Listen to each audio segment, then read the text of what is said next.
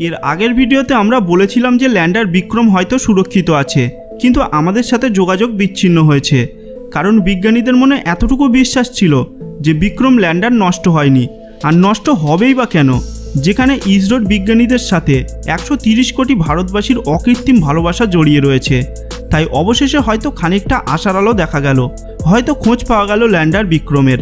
আসলে চন্দ্রযান 2 এর image processing সিস্টেমের মাধ্যমে, অর্থাৎ অরবিটারের মাধ্যমে থার্মাল ইমেজ পাওয়া গেছে।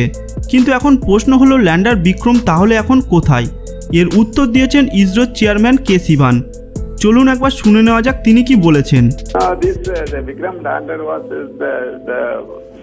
spotted by seen by the orbiter. That's all. We are not able to communicate to the lander anymore. Still, that problem is there. আমরা যেহেতু অরবিটারের মাধ্যমে থার্মাল ইমেজ পেয়েছি, কিন্তু কোনো ডিজিটাল বা অপটিক্যাল ইমেজ আমাদের হাতে এসে পৌঁছায়নি, তাই বিজ্ঞানীরা এটা স্পষ্টভাবে বলতে পারছেন না যে আসলে অবজেক্টটি বিক্রম। সাধারণত চাঁদের অরবিটে প্রদক্ষিণরত যে সকল স্যাটেলাইট আমাদের পৃথিবী থেকে পাঠানো হয়েছে, তাদের মধ্যে সর্বাপেক্ষা উন্নত ইমেজ প্রসেসিং সিস্টেম আছে আমাদের চন্দ্রযানের হাতেই।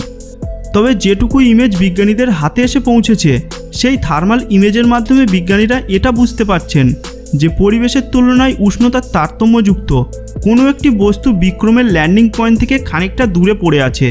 ফলে এটা থেকে বিজ্ঞানীরা আশা করছেন সম্ভবত এটাই হলো ল্যান্ডার বিক্রম। আর বিজ্ঞানীরা অবিরাম ল্যান্ডার বিক্রমের সাথে যোগাযোগ করার চেষ্টা করে চলেছেন, কারণ আগামী 12 দিনের মধ্যে বিক্রম ল্যান্ডারের সাথে যোগাযোগ সম্ভব না হলে হয়তো আমাদেরকে সত্যিই আশাহত হতে হবে।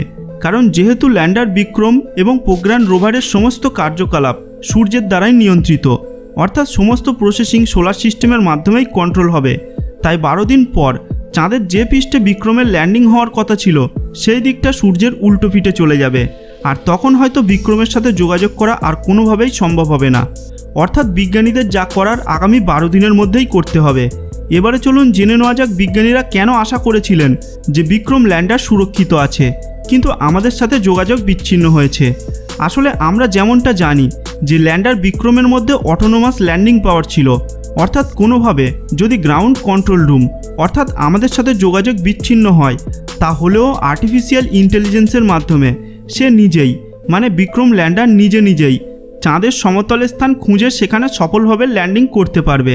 কিন্তু এখান থেকে স্বাভাবিকভাবেই একটা প্রশ্ন উঠে আসে, যদি বিক্রম ল্যান্ডার সফলভাবে চাঁদের মাটিতে ল্যান্ড করেও থাকে, তাহলে এখনও পর্যন্ত কেন আমাদের সাথে যোগাযোগ করলো না? তবে কি বিক্রমের ধ্বংসপ্রাপ্ত শরীর থার্মাল ইমেজে ধরা পড়ল, নাকি বিক্রম ল্যান্ডার যে স্থানে ল্যান্ডিং করেছে সেখানে ঠিকঠাক সূর্যরশ্মি পৌঁছাতে পারছে না? আপনার কি মনে হয়? আপনার মতামত কমেন্ট বক্সে অবশ্যই রেখে যাবেন। আর যদি ভিডিওটি ভালো লাগে তাহলে প্লিজ একটা লাইক দিবেন এবং ভিডিওটিকে শেয়ার করে আপনার বন্ধুদেরকেও জানার সুযোগ করে দেবেন। আর এমন ধরনের আরও রোমাঞ্চকর ভিডিও পেতে আমাদের এই অদ্ভুতুড়ে চ্যানেলটিকে সাবস্ক্রাইব করে পাশের বেল আইকনটিকে প্রেস করে দেবেন।